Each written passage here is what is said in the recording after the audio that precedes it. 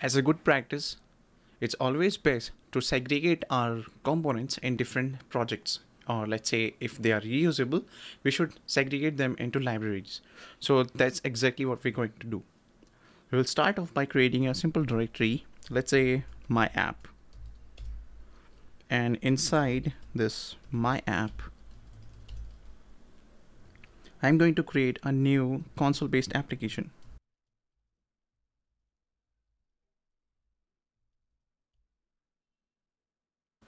Now I will create a library that will be reusable for other projects as well. So I will just search on .NET new how I can create a library, and let's say this tells me that I can use class lib, and that will create a library for me. So let's do that.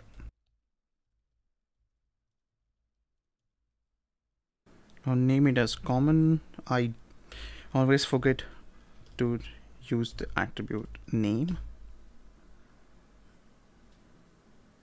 All right. Now at present, my console application does not have any reference to this library. So we can add it by using the .NET add command. I'll have to pass the first project name, which requires the reference, and it should add a reference to which project, and that project is common.common.cs project. And the reference has been added.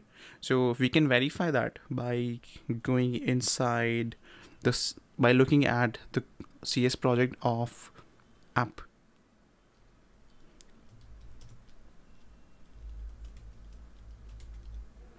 So as you can see, we have a project reference added for common.cs project.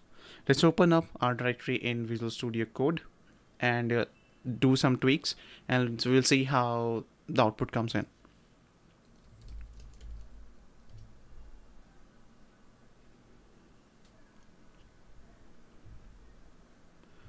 Inside common, we have a class 1.1.cs. I'm going to rename it, and let's call it message helper.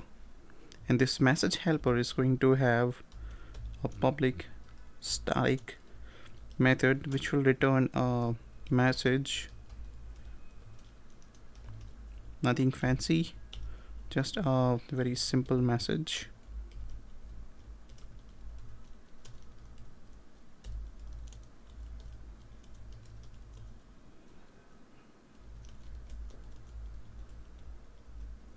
And I'll say new line, just to make it a little clean. All right, so I have changed the name. I will copy this and change the name here as well.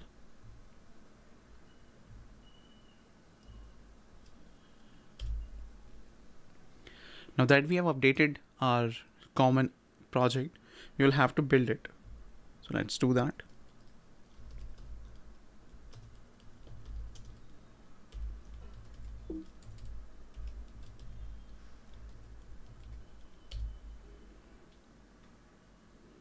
The build is successful. Let's go back to our app. Now inside app, I can add a using now using common, and what I will do is just get a message from message helper dot get message, and I'm going to pass this message inside my print line. That's it. We have not done something which is very complicated. We have just created a library, added a class to it, added a static method which returns a simple string, and we are now using that class inside our app. Let's go to the terminal again, clean this up. Now I want to build my app. So it has built the common library and the app.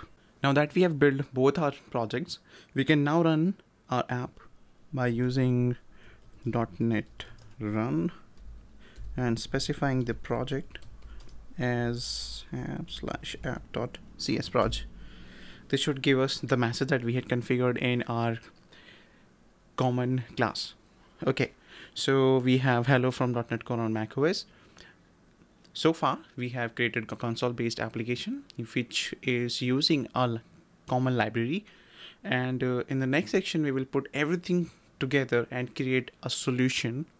A solution is what we generally see in our Visual Studio on Windows.